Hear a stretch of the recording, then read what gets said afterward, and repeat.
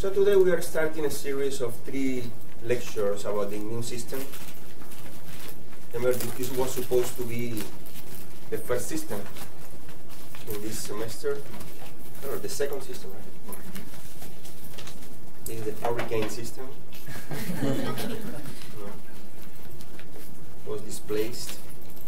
You have access in your drive. You have the old PowerPoints, the ones that I uploaded before the hurricane, and this is kind of a new version. It's a shorter one.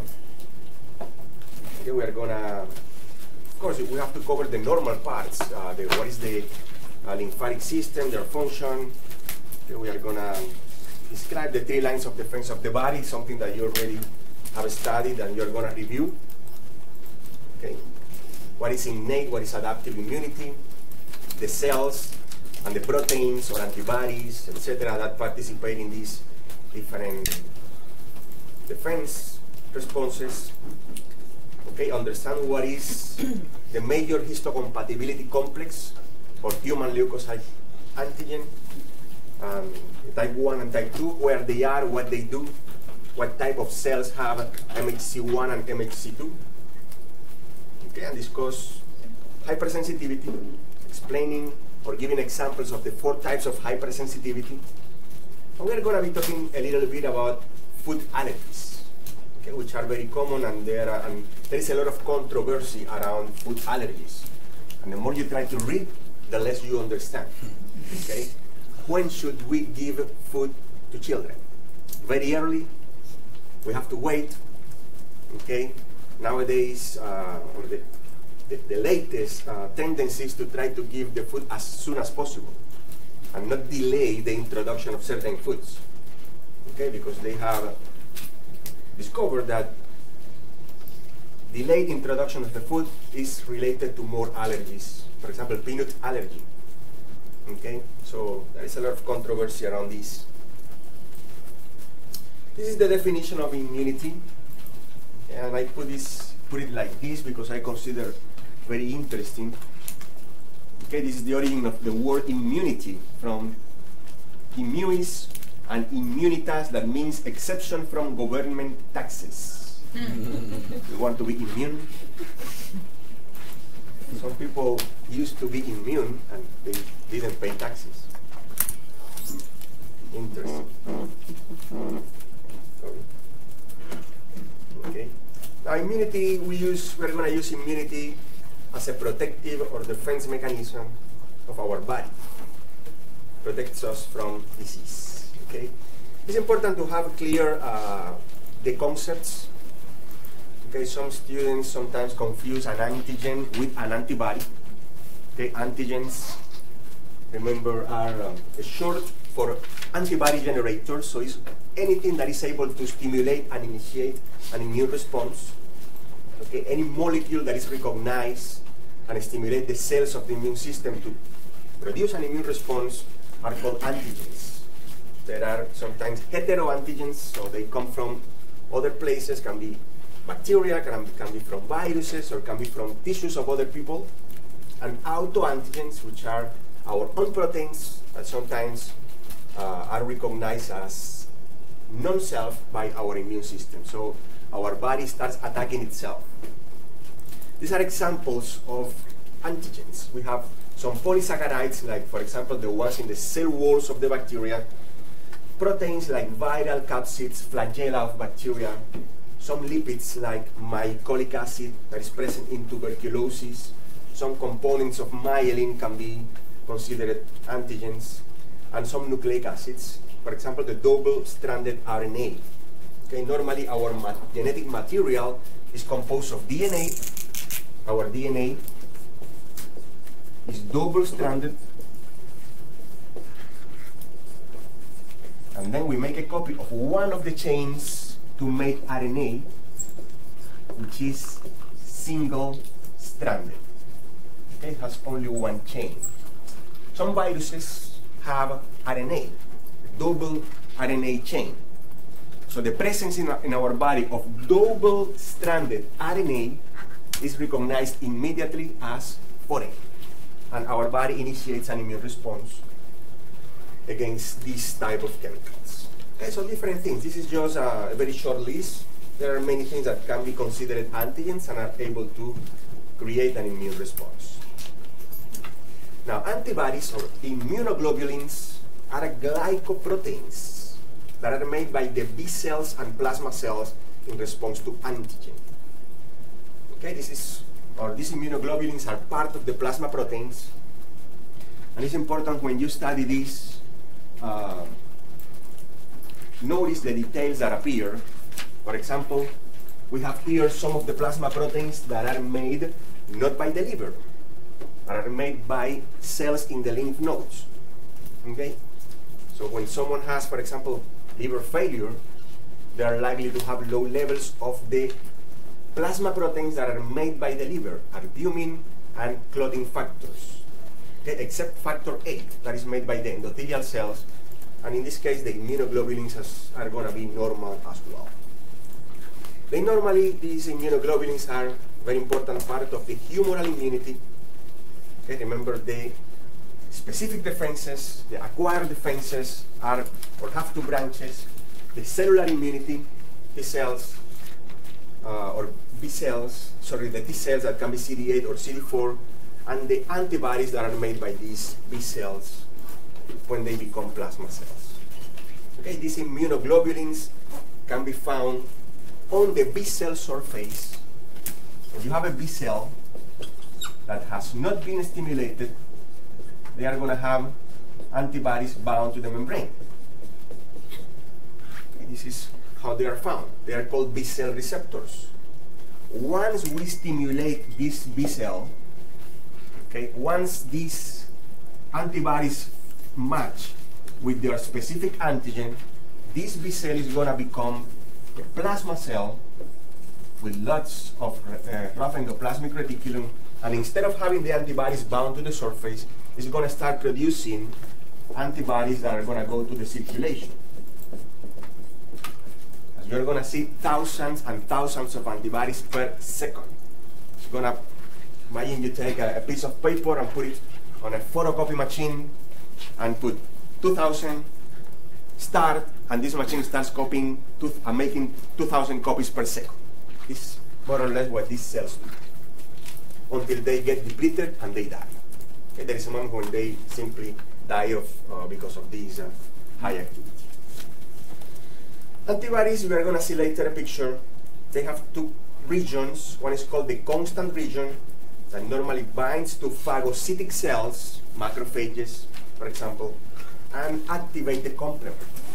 And they have a variable region that is the one that binds to antigens. Okay, here we have the shape of the antibodies. I think we mentioned before in one lecture that they have a heavy chain, or two heavy chains, okay, and two light chains. Notice that we have represented one part there in purple. This is the variable region. And then we have this tail here that is considered the constant region. This is the part that binds to the macrophages. Okay? And that is the part that binds to the antigens. And all of the B cells of the body have a different variable region. It's like having thousands and thousands of different barcodes on top of these variable regions that are trying to recognize what is the antigen that matches to them. Okay? All of the combinations possible of different proteins and different amino acids. Different types of antibodies. Okay? IgG, what is the shapes and the number of light and heavy chains. This is an IgG, it's a small antibody. This is the IgA. Notice that there are two of these bound by their tails. Okay, this chemical structure is very important because this is the antibody that is going to be secreted, for example, to the breast milk, to the saliva, to the sweat, to the mucus. This immunoglobulin is called secretory immunoglobulin because it's the one that is going to be present in the secretions, saliva, tears, etc. And the function it has is neutralize bacteria, viruses, fungi that enter in contact with the human secretions. IgM, notice that there are 5 of these structures here. forming a huge structure. Okay, huge structure that has the objective of binding to as many antigens as possible to neutralize them. Okay, this is the one that we normally produce immediately after we get in contact with an antigen. Okay, then after we mount a strong immune response, the cells shift from making this IgM to making IgG, that is a more specific and stronger antibody that will fight more effectively the antigens. Okay, IgM is the one that we normally find in acute infections. IgG is the one that we are going to find in chronic infections or when people simply are immune to that condition. IgD, well, there is very little that we know about IgD. We simply know that it's mixed with these B cell receptors, probably making stronger the connection or the recognition of the antigen.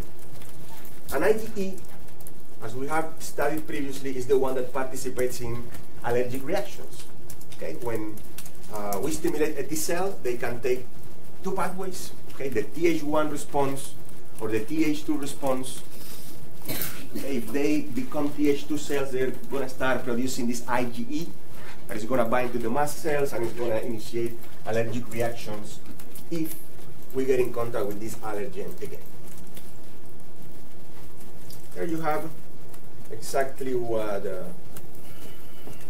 we have been explaining before. Okay, where we find them.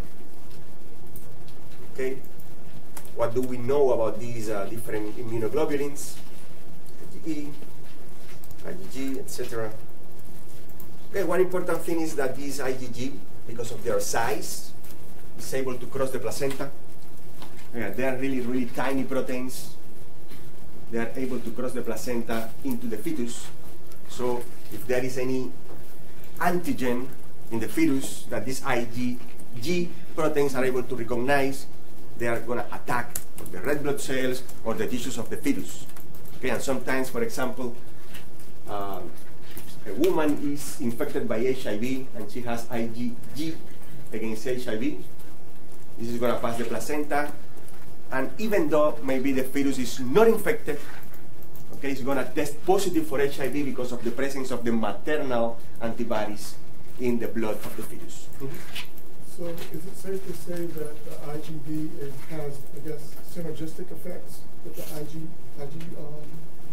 with the B cells? Is present on the surface of the B cell, okay, together with the B cell receptors, okay. The function, exactly the function, is not understood, probably because there is not enough investigation about that, okay, because probably if we are not going to solve any problem, probably nobody's going to give you money to make a research. Okay, researchers don't have money, people who have money want profit. It's not because just you want to know what is the function.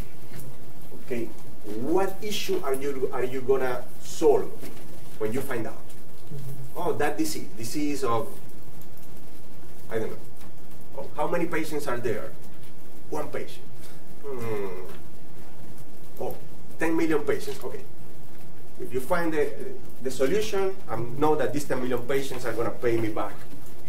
Okay, so if there is no profit, it's very difficult to find money for it. And nobody's gonna, even though everybody's asking, what is the response for? Okay. Why the moon is always in the same position and never turns the other side to us? What are you gonna solve by investigating? So here you have something that are the different functions that the antibodies have. Okay, we have to know well. Okay, there are the function, for example, of neutralization. Okay, notice that for a virus to infect a cell, they need to bind to the cell receptors. Okay, the virus have proteins, and sometimes these proteins match with the cell receptors, for example, for cholesterol or for hormones or for neurotransmitters. Okay, so what our body does is to surround the virus with antibodies, so the virus doesn't find any way to attach to the cell receptors. Okay, You can neutralize, you can surround a virus, you can surround a bacterium so they don't find a place to enter into the cells. Then we have also agglutination. Okay, we have all of these antibodies forming complexes with the antigens and forming a big mass, like grouping all of the antigens together so it's easier to pick them up by the macrophages. Okay, sometimes they can precipitate because of their weight. We're going to see the implication of this. Okay, and also something that can happen is because of the union with between the antigens and the antibodies is the activation of the complement.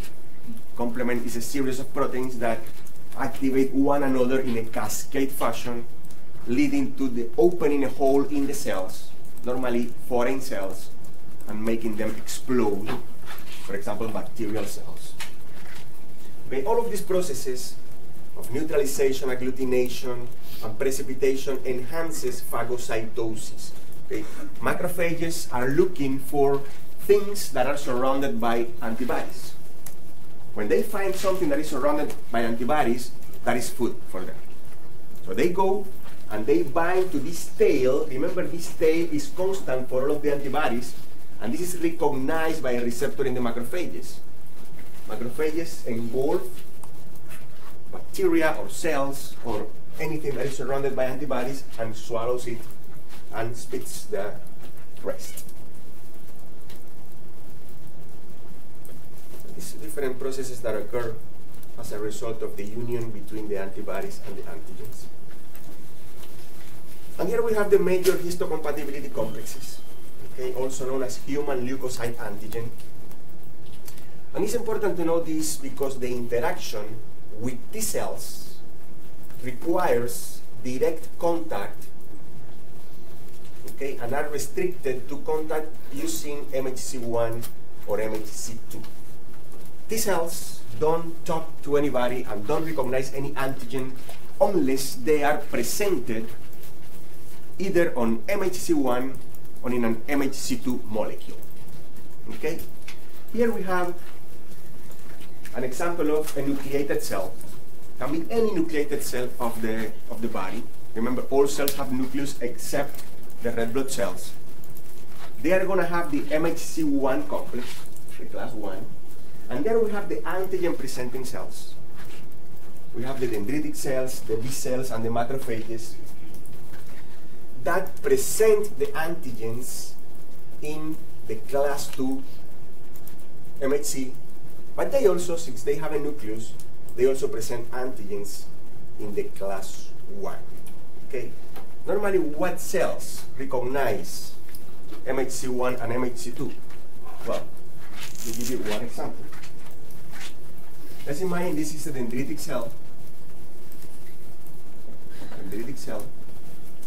They are antigen-presenting cells. Normally, when they are infected, or when they pick up an antigen in the periphery, let's say in the skin, in the mucous membrane, they are going to travel to the lymph nodes, and they are going to be using the MHC2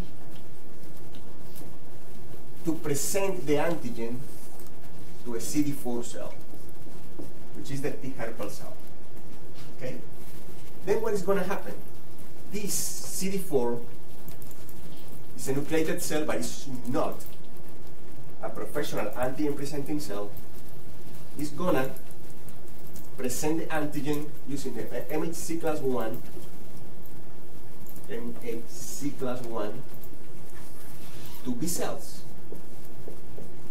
There's going to be like a dialogue between the CD4 and the B cell. If they agree that what they have in between is a real antigen, it's like a check and balances. Do you think so? Yes, I think so. Do you agree? Yes, I agree. So let's initiate the immune response. Okay? If they agree that this is an antigen, this B cell is going to become a plasma cell, but it's going to divide. Some of them are going to become memory cells, others are going to become plasma cells, and it's going to start producing antibodies. Okay. Now, these antibodies are going to fight extracellular pathogens. Okay? Another thing that this CD4 cell can do is using another MHC1,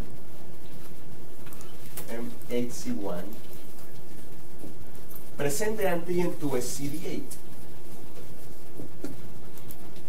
Okay, CD8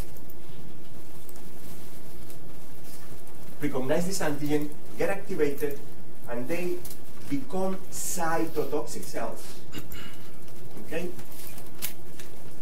Cytotoxic cells. And they're going to travel into the circulation to the place where the infection is. Okay, let's imagine we have here an epithelial cell that is infected. This cell has the MHC1 with a little piece of the virus there, or any antigen. This cytotoxic T cell is going to bind there and is going to initiate the destruction of that cell.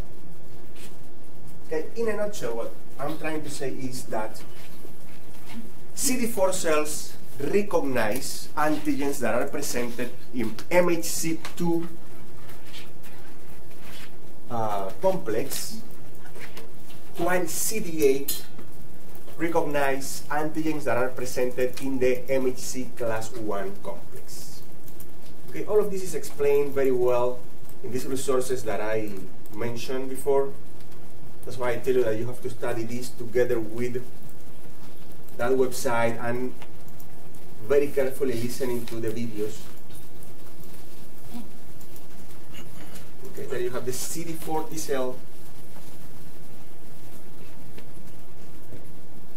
Okay, notice how it is recognizing an antigen. This red thing is the antigen that is presented in this molecule, that is the MHC class 2. Okay, and notice what is the function, why we say that these CD4 cells, or we call these cells CD4, because they have this protein, okay, that is the CD4 protein that makes the union stronger between the T cell receptor and the MHC class 2. This thing here is the T cell receptor, or the CD4 cell receptor, and this thing here is the MHC class 2. In the middle, the antigen. Okay, these lymphocytes, these T cells don't recognize antigens that are floating around there. Okay, they have to recognize the antigen only if they are presented in this MHC. In the case of the CD8, they are called CD8 because they have this protein here that is the CD8. CD means cluster of differentiation. This is the T cell receptor in blue. This is the antigen in red. And this yellow protein here is the MHC class 1. Notice the difference between antigen presenting cell showing the antigen to the T helper and target cell. This CD8 is the cytotoxic cell that is going to destroy that one. Okay? It's going to send a signal for apoptosis, so that cell is destroyed. This is how this dialogue between cells occur. Okay? When you study the immune system, you're going to be amazed of how these cells can talk to each other in such a way.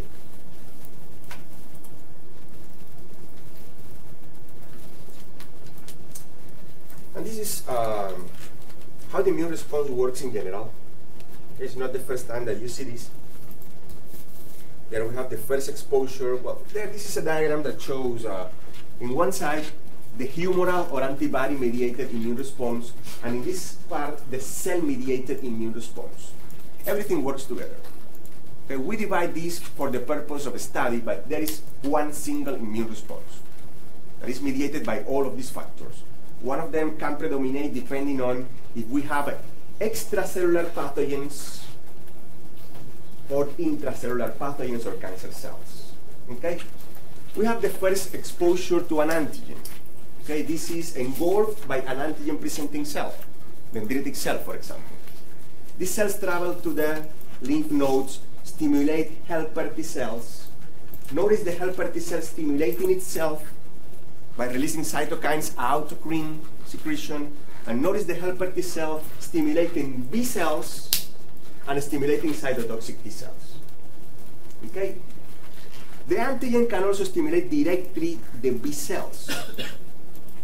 Okay? It's an antigen that is floating and is taken by the lymphatic vessels and enters into a lymph node and simply binds to the B cell receptor. This B cell can be stimulated alone without the help of the helper T cell, as you can see here. Okay, the antigen presenting cell also can present cells directly to the cytotoxic cells. Okay, this can occur as well. Now the helper T cell is the one that is going to stimulate the B cells to become plasma cells and also memory cells. And at the same time, it's going to stimulate the cytotoxic cells to become active cytotoxic T cells and also memory cytotoxic T cells. If we don't have the helper T cell, this formation of memory cells doesn't occur. And if we don't have the helper T cells, when these plasma cells start producing IgM, which is the first immunoglobulin produced by the plasma cells, there is no one who stimulates them to shift and start making IgG, which is a more effective immunoglobulin. So we are going to have an immune response, but it's not going to be as strong as the immune response that we have when the helper T cell is there. Okay? Now, notice that this stimulation formed memory helper cells, memory B cells, and memory cytotoxic cells. If there is a second exposure to the same antigen, second exposure, all of this process that we mentioned before is not going to happen. The memory helper B and cytotoxic cells are going to be stimulated directly, and the immune response is going to start immediately. Okay? From this first antigen exposure to the moment in which we have enough antibodies to protect the body can pass 7, 10, or 15 days. When we stimulate directly the memory cells, the response is very fast, 24 hours, 48 hours. Okay? And with a higher level of antibodies of the type IgG. Okay? These memory cells don't start by making IgM to later produce IgG. They simply produce IgG from the very beginning. Okay? What is the response when we have extracellular pathogens? Antibody production. These floating antibodies are going to go through the lymphatic vessels, through the veins, to the places of infection to fight bacteria. How they know where they have to go? Well, they don't have a GPS, nothing like that. But remember, in the places of injury, we have something that is called inflammation, vasodilation, with movement of plasma into the tissues. So since these places are leaky, the antibodies are likely to go to those places. And that's the way they find their antigens. Now, the cytotoxic cells are the ones in charge of fighting virus-infected cells or cells that have become a cancer. And we can't forget to talk about the natural killer cell. The natural killer cell simply is part of the non-specific response. This is one of our cells that is making MHC1. Just in case she's infected, she can put some antigen there. Okay? The natural killer cell is simply looking for the presence of this. Okay? It's like asking for the ID to all of the cells of the body. Do you have MHC1? Yes. Is this the MHC1 that I am able to recognize as self? Okay. Go to the next, go to the next, go to the next. When cells become cancer, or when cells are infected by a virus, they stop making this. So the natural killer cells don't find the ID, and they kill the cell. Or, if I take cells from someone else, and I put them inside my body, like when you have a tissue transplant, there will be a different MHC1. So the natural killer cells don't recognize this as self and destroy this cell. Okay? That's why we have to look for someone that is compatible, a compatible donor when there is an organ transplant. Major histocompatibility, compatibility of tissues complex. Okay? When we want a donor that matches, okay, a person, we have to look for an MHC that is as close as possible in the structure to the one that is recipient of these tissues. So you have to study these several times by yourselves in order to try to get these things. Because we have to talk about allergies and hypersensitivity reactions. Okay, it's important to know what is an allergy. Allergy is simply one of the types of hypersensitivity that we are going to study. There are 4. Allergy is synonym with hypersensitivity type 1. Okay, everybody develops immune reactions to antigens. Now, some people develop immune reactions to substances that most of the people never develop immune reaction. Okay, that's why these antigens are called allergens, because they stimulate an allergic reaction. It's one of the types of hypersensitivity. We are going to study the 4 types. Okay, so allergy is the first one, normally equated with type 1 hypersensitivity that produces an immediate hypersensitivity reaction that is mediated by one type of immunoglobulin, that is IgE. These are the 4 types. And I tried to make something else. I don't know if this is going to help you or it's going to confuse you more. I tried to make an A, B, C, D there. Okay. The first 3 types are antibody mediated, are mediated by different types of antibodies. And the 4th type is mediated by cells. That's why it's called cell-mediated hypersensitivity. Thanks. The type 1 is the A. Notice that there are 2 A's there.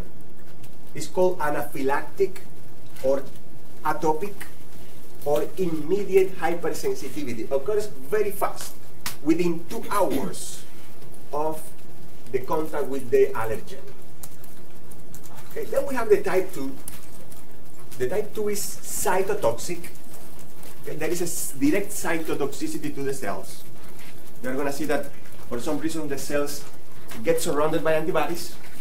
Antibodies on top of the cells means they are tagged for destruction. Okay, so we call this antibody-mediated cytotoxicity or cytotoxic hypersensitivity. The type 3 is also mediated by antibodies, but antibodies bound to their antigens forming complexes. Okay, they bind together forming complexes of antigen and antibody. These complexes sometimes become very heavy or very large, and they can be deposited in the endothelium and create an inflammatory reaction.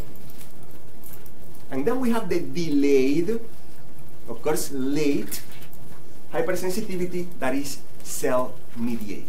We're going to study that there are 2 subtypes of these.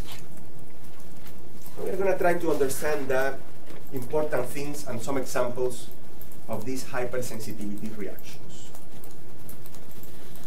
Well, I don't think I have to explain you the mechanism of the type 1 hypersensitivity, because we are tired of talking about how allergic reactions occur.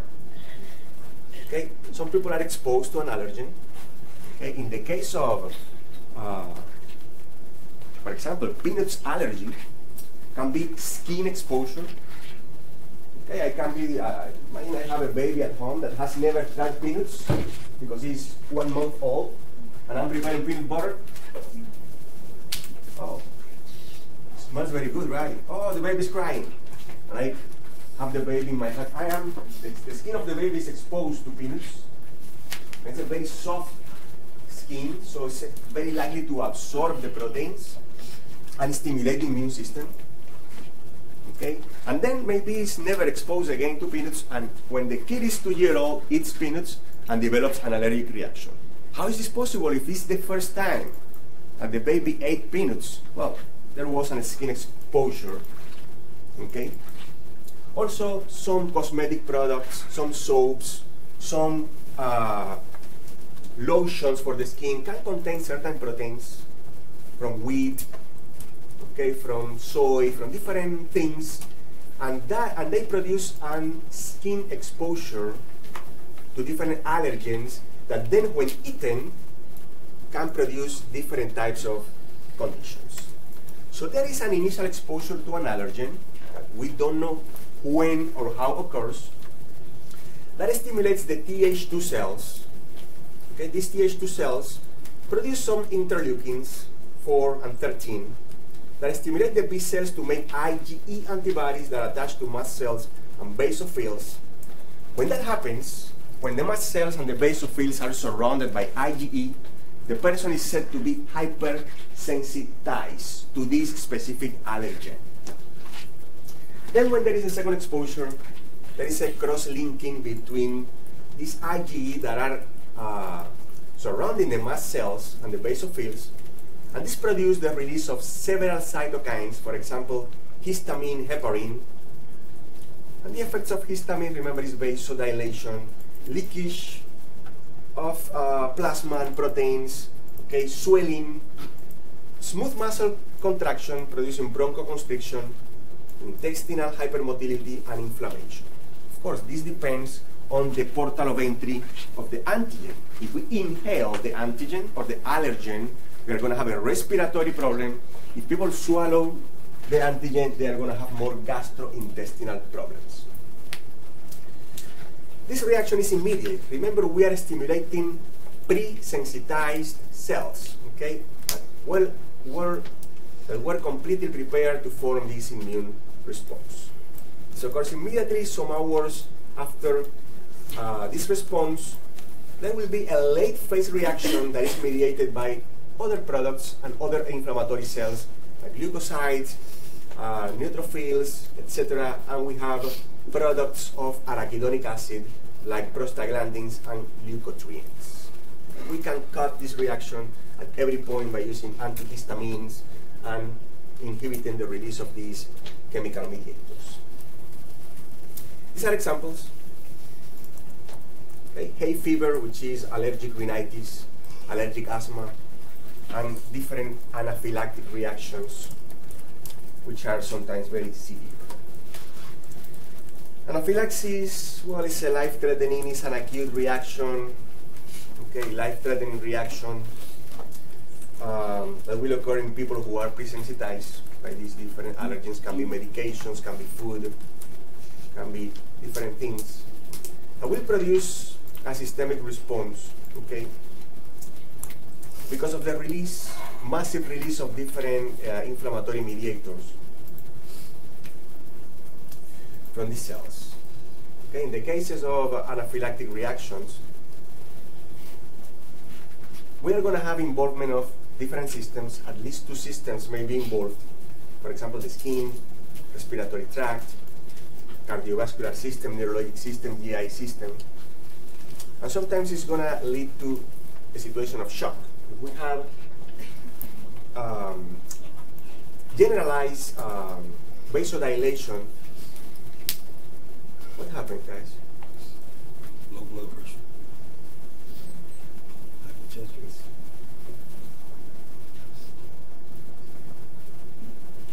It can lead to an anaphylactic shock. This can occur as a result of allergy to medications, to food, okay, immunotherapy, okay, insect stings, etc. These are the most frequent causes of this.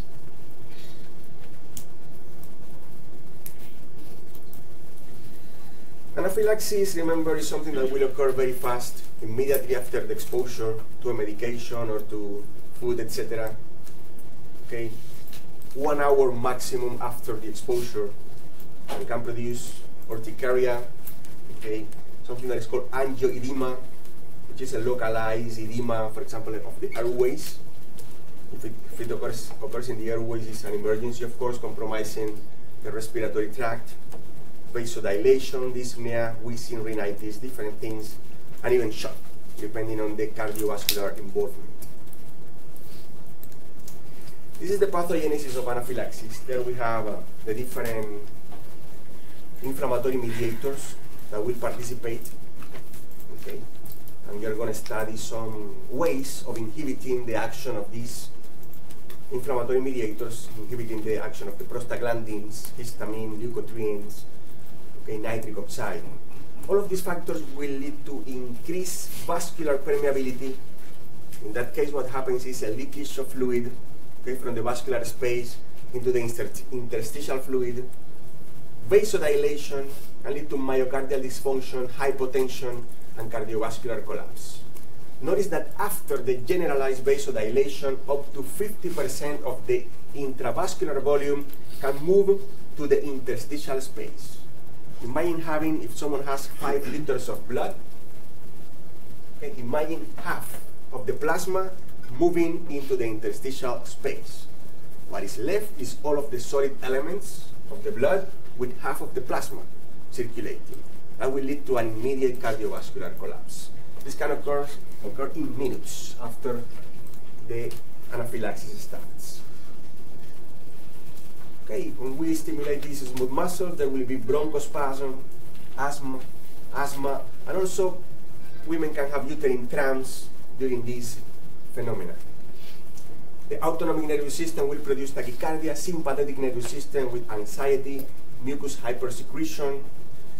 There will be increased platelet aggregation, recruitment of more immune cells that will create a systemic inflammatory response. Okay, this is a very hard to treat condition. Now we have the type 2 hypersensitivity reaction. Remember, this is called cytotoxic hypersensitivity, in which antibodies are directed against antigens that are present on the surface of the cells. These antibodies can be present on our cells, for example, red blood cells, or any other cell, or also on the cells that come from outside, okay, in any tissue component. These reactions involve IgG or IgM. Okay, important to have clear the differences. Type 1 IgE, type 2 IgG or IgM, bound to the cell surface that will later fix the complement and activate the complement, creating an inflammatory reaction around those cells or around those tissues. So there are, this is the pathogenesis: antibodies, target, cell surface components, cell surface antigens, and this will result in something that is called opsonization. Opsonization is a fancy word that means there is a cell and the cell is surrounded by antibodies. This is the meaning of opsonization, surrounded by antibodies. Complement activation and recruiting of inflammatory cells like macrophages, neutrophils, natural killer cells, impairing, of course, the cellular and tissue functions. This is the basis of the destruction of red blood cells and platelets in autoimmune hemolytic anemias and immune thrombocytopenia, for example. Okay, we have red blood cells or platelets that are surrounded by antibodies, opsonization, and destroyed by the cells of the immune system. In some other diseases, we can have immune reactions that interfere with the function of the cell without destroying the cell. For example, there are diseases like myasthenia gravis and Graves' disease, in which we have antibodies that target only cell receptors. Receptor for acetylcholine in the case of myasthenia gravis, or receptor for TSH in the case of Graves' disease. Okay? These TSH antibodies will target the TSH receptor, stimulate the TSH receptor, and make the thyroid gland to produce more hormone instead of destroying the gland. The same in myasthenia gravis. We don't destroy the cells. We simply block or stimulate receptors without making any other damage to these tissues. So, in some cases, destruction of the cells, hemolytic anemia, okay, thrombocytopenia, and in some cases, disruption of the cell function without destroying the tissue. Both cases are considered type 2 hypersensitivity reaction. And there we have the same thing in a diagram. Okay, here we have a cell that is opsonized, simply surrounded by these antibodies. Okay, notice how this creates the activation of the complement, okay, and attracts phagocytes that will destroy the cell. If this is a red blood cell, will create hemolytic anemia. If this is a platelet, will create thrombocytopenia. Here we have the activation of the complement leading to opening of a hole in the cells, okay, that will lead to the release of certain substances from the cells and lead to inflammation and tissue injury because of the release of enzymes and different free radicals from the cells that are destroyed. Complement-mediated inflammation in the tissues. And in this case, we have the example of antibodies bound to the acetylcholine receptor, blocking the action of acetylcholine, which explains the pathogenesis of myasthenia gravis. And here we have antibodies against the TSH receptor that will hyperstimulate the cells, making them to make more thyroid hormones. Notice that in this case, we have an inhibition of the function of the cell, and in that case, we have an stimulation of the function of the cell without destroying the tissues. Okay? Examples of type 2 hypersensitivity reactions. And these are more examples. Okay? Immune hemolytic anemia, drug-immune hemolytic anemia, immune thrombocytopenic purpura, but also we have what is called erythroblastosis fetalis, or RH, hemolytic disease of the newborn. We have autoimmune hyperthyroidism, as we mentioned before, Graves' disease, rheumatic heart disease, myasthenia gravis, pemphigus vulgaris, and one that you studied recently, that is pernicious anemia. In this case, we have antibodies against the parietal cells, okay, and also sometimes antibodies against intrinsic factors. In the case of pernicious anemia, of course, the cells are going to be destroyed. Okay. In pemphigus, you remember against what was the antibody? Desmosomes. Okay. Desmosomes. Let's have a 10 minutes break, okay, before going to the type 3 hypersensitivity.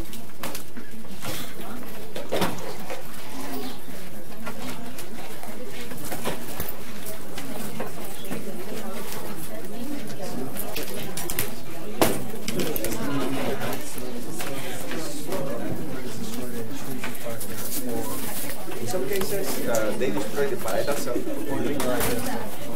but there are some other cases that you have antibodies. Well, we mentioned type 1 Ig-mediated, immediate hypersensitivity, type 2, which is also antibody-mediated, but it's antibody-mediated cytotoxicity. IgM and IgG participate there. We saw some examples: hemolytic anemia, thrombocytopenia.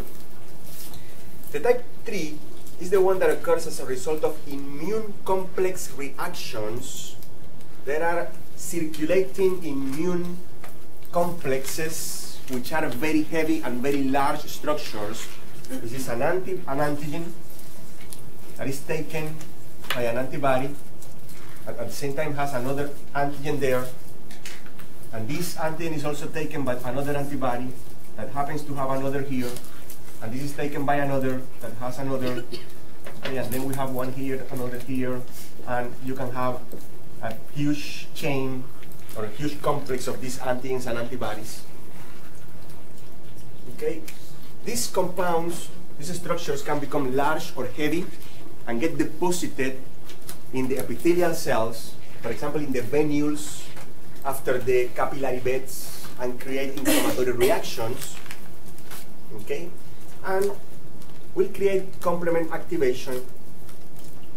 And you know what happens when you have inflammation after the complement activation with destruction of the tissues.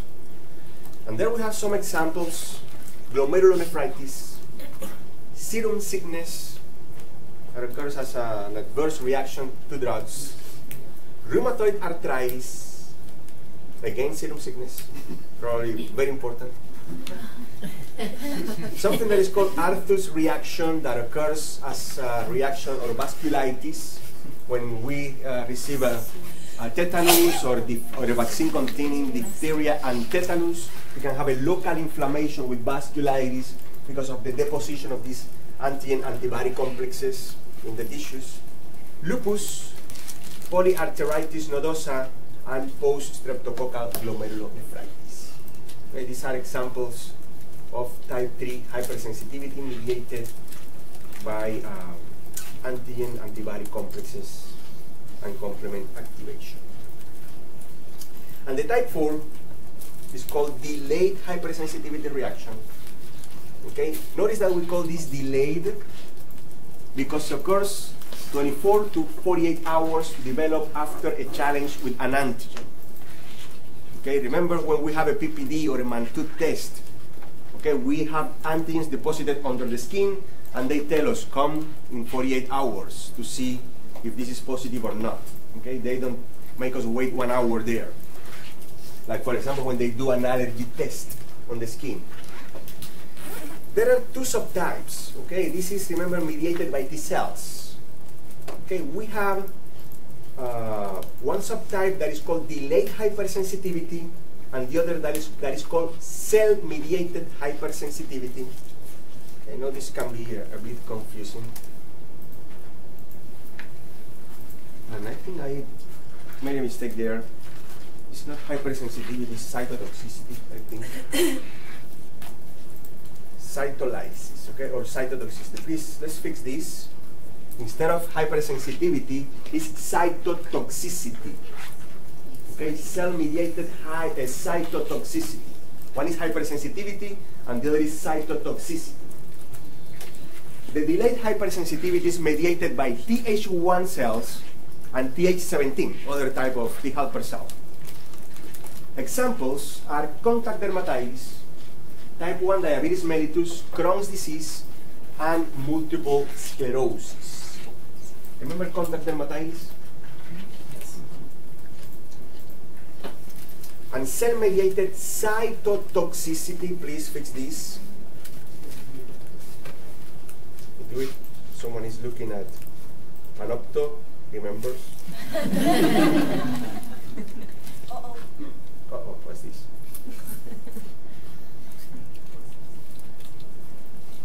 Cyto.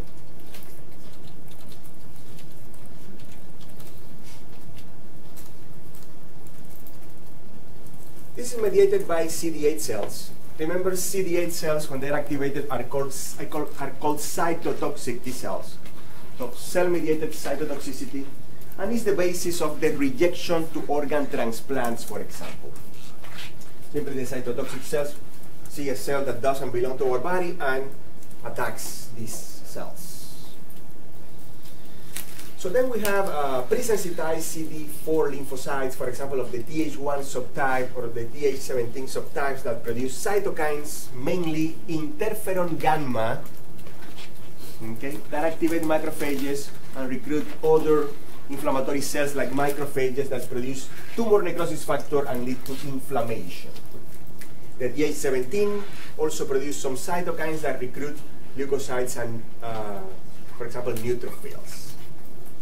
Okay, notice that here we don't have any IgE or IgM, okay, simply inflammatory mediators, cytokines, interferon gamma, tumor necrosis factor.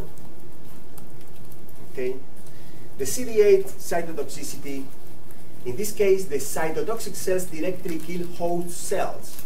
Examples, viral hepatitis, when they are infected by a virus, or transplant rejection. Also, there can be some role in the Th1 mediated, this cytotoxicity may play a role in diabetes, okay? Remember, these things work together. Okay? It's impossible to separate things in the immune system as if they were alone. Most important, the examples that I put there, okay, we directly kill cells after a transplant, viral hepatitis, in the cytotoxic CD8-mediated cytotoxicity. And then you have the examples, okay? Delayed hypersensitivity.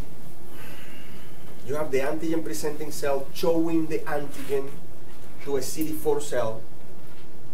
Okay, I hope you remember that this is the MHC molecule, and this is the T cell receptor and the antigen in between. Okay. Notice how these CD4 cells, if they become Th1, they start producing interferon and tumor necrosis factor to stimulate macrophages, to stimulate phagocytosis and inflammation. And here we have the CD4 cells of the class Th17 producing some cytokines.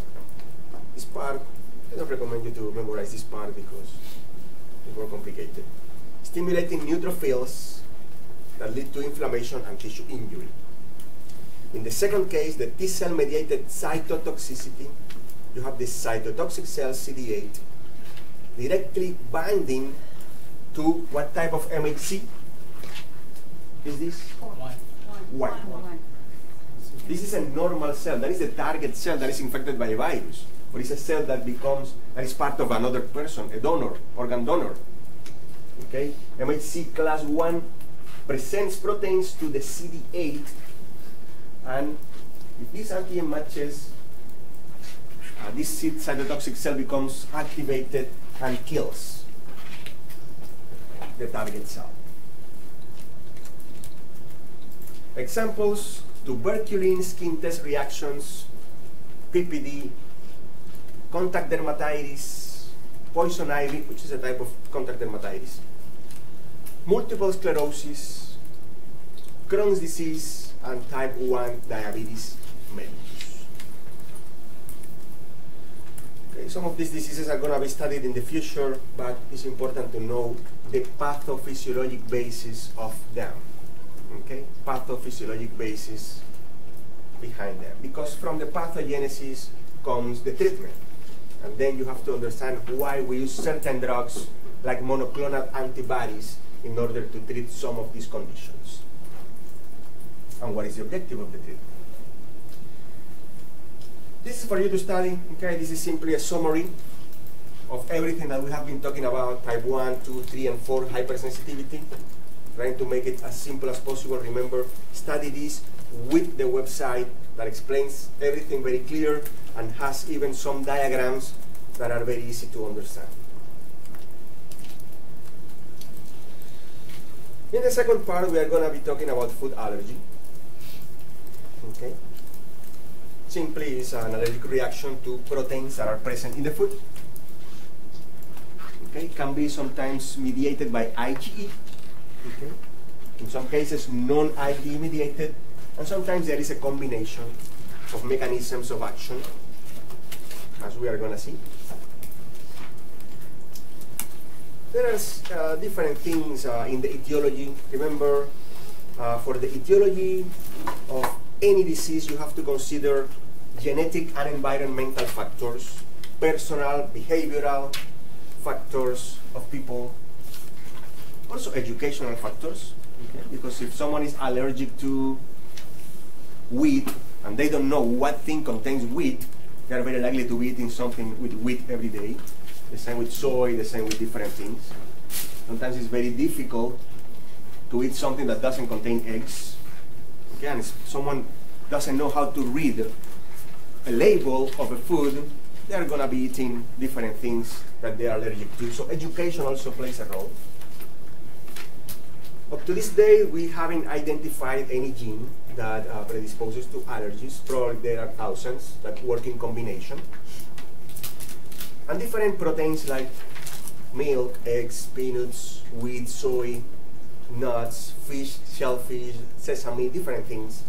The list can be very long. These are the most common ones. This is an example of a cutaneous finding food allergy after ingestion of peanuts. Okay, we are going to have classic characteristic of urticaria or sometimes digestive or respiratory symptoms, depending on the specific patient. There are some environmental factors that we have to have in mind. Okay, the hygiene hypothesis that you already know, because of overstimulation of the Th2 response as a result of lack of Th1 stimulation.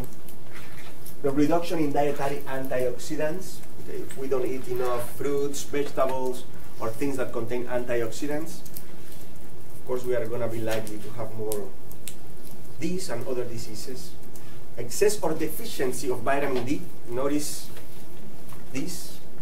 Okay, now I know many people that have blood tests and they are diagnosed with low vitamin D and they are taking vitamin D as crazy. Many supplements, milk with vitamin D, this with vitamin D, everything with vitamin D. So the excess is also bad. Remember, vitamin D is one of the lipid-soluble vitamins. And it's going to accumulate in the liver, and it's going to accumulate under the skin, in the fat tissue. So we can have an overdose that is as bad as the low dose. Okay, so be careful with these. Here I put a link to the cutaneous exposure, okay, for you to read about this study. Of course, this is not for the test, it's for you to, if you want to know more about this. And protective factors taking omega-3 polyunsaturated fatty acids. Okay, there are several studies that demonstrate that increasing the consumption of omega-3 fatty acids is inversely related to asthma and inversely related to allergies. Be careful if someone has allergies to shellfish or fish. Okay, don't recommend anything that you are not sure the patient can take, no matter how healthy you consider it is. Now, the clinical presentation depends on if it's IgE or non-IgE mediated. Okay, the IgE mediated is an allergic reaction. Okay, instead of something that we inhale, etc., is to something that we eat. Okay, occurs within 2 hours of exposure. The same clinical presentation: pruritus, hives, angioedema of the skin, flushing, sneezing, rhinorrhea, nasal congestion, metallic taste, all of these symptoms, stridor if they have angioedema of the larynx, okay, sense of choking, dyspnea, different respiratory manifestations, sometimes simply gastrointestinal manifestations like nausea, vomiting, cramping, bloating, diarrhea, conjunctival injection, lacrimation, periorbital edema, and in severe cases, they can even have arrhythmias, tachycardia, hypotension, shock, and cardiac arrest. They simply can have an anaphylactic shock as a result of this food allergy. Notice that we are exactly repeating the same, but in this case with allergic reactions to food. The non-IgE mediated, okay, present not as acutely within 2 hours as the IgE mediated ones. These normally present in a more chronic form, presenting with subacute symptoms, sometimes isolated only to the GI tract or the skin. Okay, I'm mentioning here 2 examples. One is called food protein-induced enterocolitis syndrome. Okay, there you have the explanation there. We are not going to enter into much detail. I simply put the concept there for you to know what it is. We are going to focus more on celiac disease. Okay, celiac disease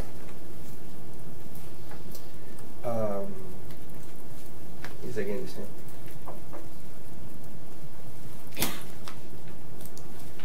Is again the same in the pathogenesis. Okay, celiac disease is simply a systemic condition that is triggered by proteins that are present in gluten. Okay, gluten is present in wheat, rye, barley, and some other related grains. Okay. Normally, there is an immune activation in the small intestine that will lead to atrophy of the villi and hypertrophy of the intestinal crypts. Remember, the villi are these structures that we have to increase the surface of absorption. So if they are atrophied, there will be decreased absorption in the whole small intestine. So these patients are going to present with the malabsorption syndrome. Okay, and if we don't absorb nutrients, we are likely to have diarrhea, and we are likely to have nutritional problems because of lack of different nutrients. Okay? Also, part of the food that shouldn't get into the large intestine is going to get there, and it's going to be metabolized by intestinal bacteria, producing gas, producing different types of compounds that are going to create bloating, are going to create discomfort, and are going to create several GI tract symptoms. So malabsorption, GI discomfort, diarrhea, and of course the nutritional problem that result from this. Okay, when this occurs, there will be an inflammatory reaction in the small intestine, in the walls, attracting lymphocytes in the epithelial layer and also in the lamina propria. Okay, there are going to be manifestations, GI manifestations and malabsorption, and some diverse systemic manifestations that can affect every organ system, depending on what nutrient is in defect, depending on the severity of the inflammatory reaction. Now, we were talking before about the major histocompatibility complex, or human leukocyte antigen. Okay, remember this is unique for every person. Everybody here has a diverse combination of different human leukocyte antigens that are inherited from our parents. Okay, we inherit several from our father and several from our mother, so we have a combination of them. It's like if you are playing the lottery, okay, you receive, for example, the number 1, 4, and 7 from your father, and the number 7, 3, and 2 from your mother. So you have 2 7s, and the rest, the other 4 are different. And maybe your sibling inherited more or less the same that you inherited, or maybe not. Okay, so finding a donor that matches a person is sometimes very complicated.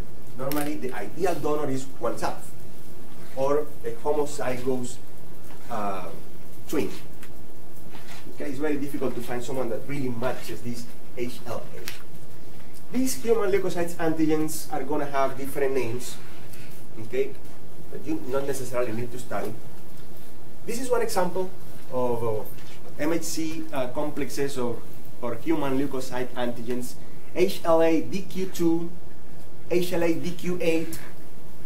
Okay, people who inherit either or are at risk of developing celiac disease. Okay, this is a necessary causative factor. That means it has to be there. If someone doesn't have these HLAs, they are never going to develop celiac disease. Of course, there is something else that is called gluten intolerance. That has nothing to do with celiac disease. We can have gluten intolerance as we have intolerance to many other things. Simply, every time we eat gluten, we are going to have intestinal discomfort, or we can have diarrhea because maybe our intestinal flora acts different or is different than the intestinal flora of other people. Or maybe the digestive enzymes work differently, but we don't have any immune reaction against gluten as it happens in celiac disease. Okay, so I want you to listen very well to this, because a gluten-free diet is very difficult and it's very expensive. And we don't have any reason to be making a gluten-free diet if we really don't need it. Okay, it's better to take some digestive enzymes or take some probiotics if we need to fix something with the intestinal flora than trying to do a gluten-free diet. Yeah? This is very common. How do you know that you have celiac disease and not just... You have to do tests. You have to look for antibodies in your blood against gluten, against gliadin, against tissue transglutaminase, against different things. There are specific markers for celiac disease. Okay? And even some people have these markers and then they go away. Some people develop a transient celiac disease. You detect the antibodies, and then when you repeat the test, they don't have more antibodies. So they stop having celiac disease. Okay? Now, notice this. Most people, because now you can have a genetic test and have these human leukocyte antigen. In fact, I have one of them. Okay? They send me the test, or you are at risk of developing celiac disease. Okay. Most people with them never develop celiac disease. There have to be several things. Okay. What can be the reason? What can be the reason behind celiac disease? Imagine someone who is genetically predisposed, someone who has the HLA, one of these HLAs. One day, they have a gastroenteritis, a diarrhea, an infection in the GI tract that damages the epithelium, the tight junctions between the epithelial cells. They get broken, and at the same time they're eating something that contains gluten, and gluten passes, and you create an inflammatory response in a critical period in life. Okay? This can be one of the reasons. Skin exposure to gluten, different things, but there has to be a combination of environmental and genetic factors. Okay? The timing of initial gluten exposure is hypothesized as being one of the factors that determines why some people develop and some other people don't develop, even though they have the same genetic composition. The timing of initial gluten exposure, gastrointestinal infection leading to antigen mimicry, okay, or direct damage to the intestinal epithelial barrier, leading to abnormal exposure of the mucosa to gluten peptides, which are environmental factors for this infection, for this condition. These are the normal villi, and these are them when they have atrophy. Okay, it's almost completely flat, the mucosa. We have, when we develop celiac disease, a loss of tolerance to gliadin, which is one of the components of gluten. Gliadin peptides derived from this gluten in wheat, rye, and barley.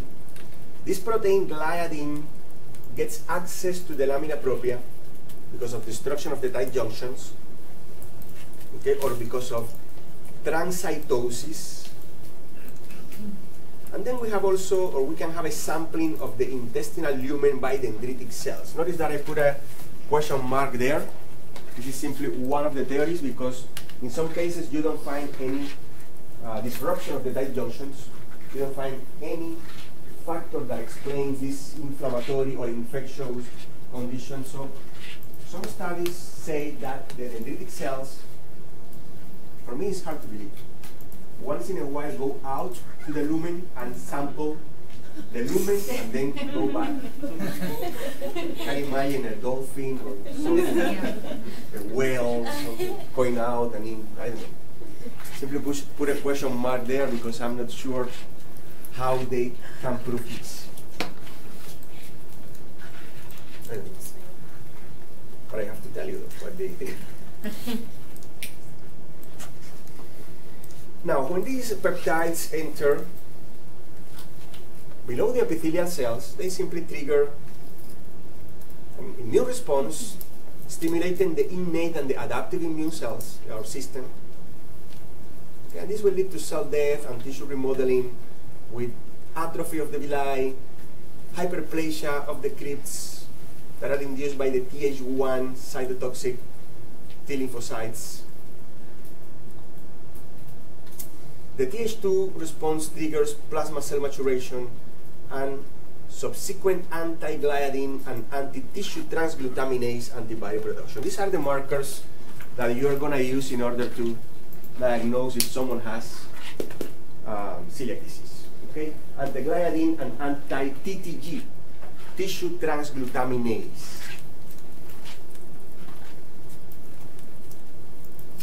And these are the findings. Okay, diarrhea, bloating, abdominal discomfort, anemia as a result of malabsorption of iron. And you can find nutritional deficiencies of all the ones that you want to imagine. Okay? Something that is sometimes very characteristic is dermatitis herpetiformis. Okay? I don't know in what proportion of the population with celiac disease you find this, But this is probably one of the only things that people have in the vignettes to tell you that this is celiac disease without giving you the antibodies. Okay? Can give you a patient with bloating, diarrhea, and abdominal discomfort. That occurs once in a while without known food exposures.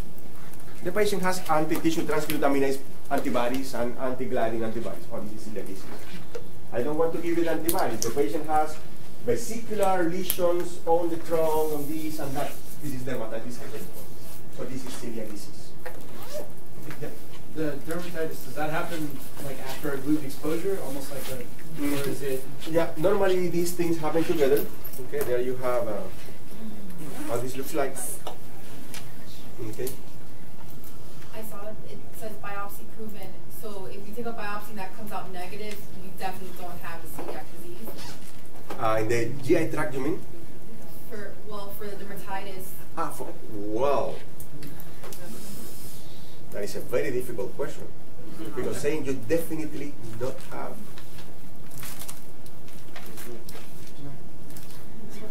You can cut the gluten for a while and see I if can't it answer that.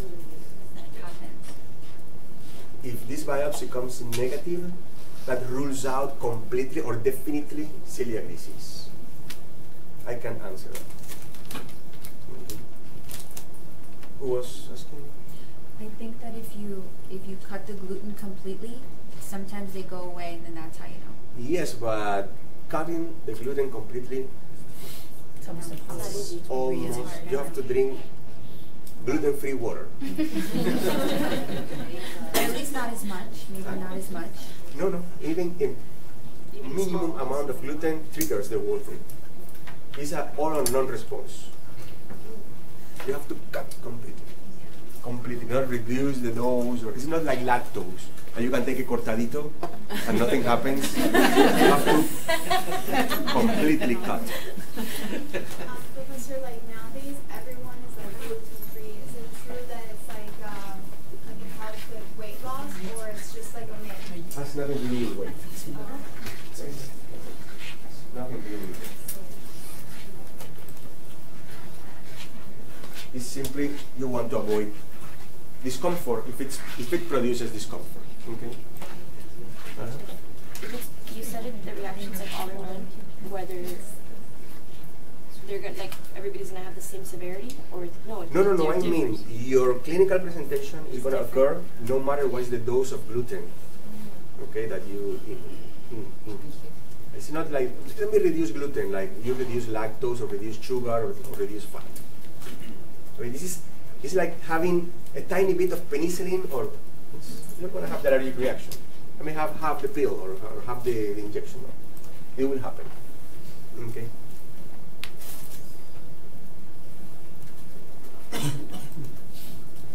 Well, the mixed one, simply here we have a combination of allergic, IgE mediated or type 1 hypersensitivity and cell mediated reaction. Okay. And then we have, for example, atopic dermatitis. Okay, that can occur as a result of eggs, wheat, soy, milk, and other allergens. And some conditions that we are going to study in the next semester that are eosinophilic esophagitis, eosinophilic gastritis, and eosinophilic gastroenteritis. And this is simply, some people have something that looks like a chronic gastritis or peptic or acid peptic disease. And you try to treat them with omeprazole, ranitidine, or any other H2 blocker, and it doesn't get better. Okay, and you do an endoscopy, you're going to see the inflammation in the stomach or in the mucous membrane of the esophagus. When you take a biopsy, instead of seeing inflammatory cells like neutrophils or lymphocytes, etc., you see many eosinophils. So you treat these people with anti-allergic corticosteroids and anti-allergics, most importantly, for example, swallowing corticosteroids, and this goes away. Okay? It's an allergic process affecting the mucous membrane of the esophagus, stomach, or the GI tract in general. So atopic dermatitis and different types of eosinophilic esophagitis, gastroenteritis.